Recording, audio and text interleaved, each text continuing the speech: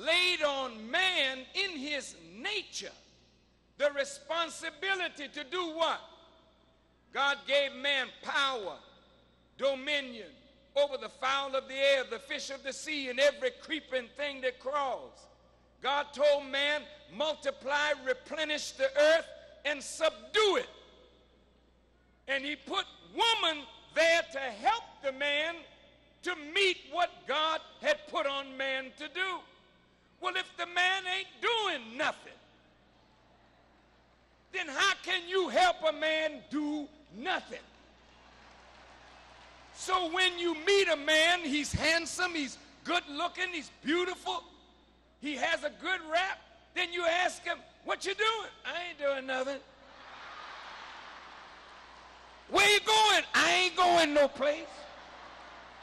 Well, what do you want to be bothered with somebody who's going nowhere doing nothing? That's not who you are. And that's why most of you are unhappy women. And that's why you get married and divorced so quickly. It's because something is missing in the marriage and you don't quite understand what it is. But it's not the man's fault. Sisters, don't blame him.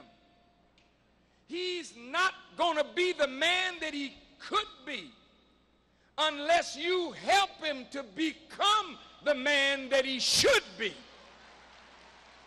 And in order for him to be that kind of man, you got to know who he is, know who you are, and then above all, know how to move him to the goal that God wants him to be at. You got to know how to do that. Otherwise, he will be living in your mouth like a dentist.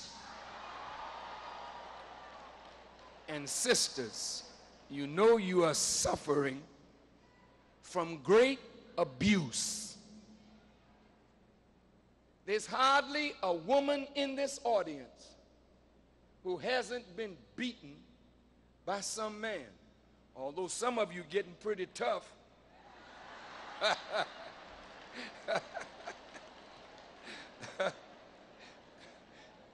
You beating up your husbands nowadays.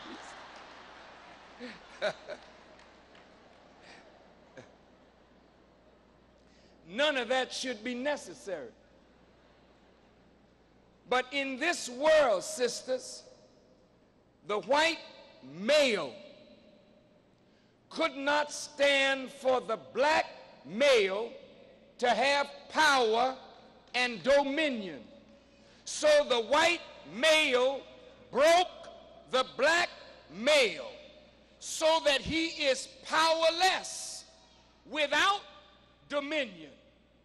So now, once your man is broken, you become fair game for the victor.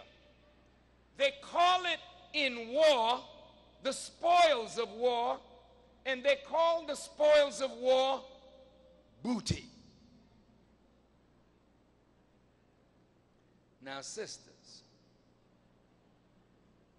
that is what the black woman has become to the slave master's children. You are the booty or the prize that he has access to since he has conquered and destroyed your man. And then you will sing songs, shake your booty, and you will do dances that suggest that that's who and what you are. In the 1960s, singing groups called themselves the Supremes. Supreme meaning the highest. Today, our women are calling themselves bitches with problems and whores with attitudes. And we have accepted that. That shows you how far down our women have fallen. And if a nation can rise no higher than its woman, and our women are looked at as bitches and whores, and this is accepted in the society, then the nation has gone to hell because they have lowered the woman down.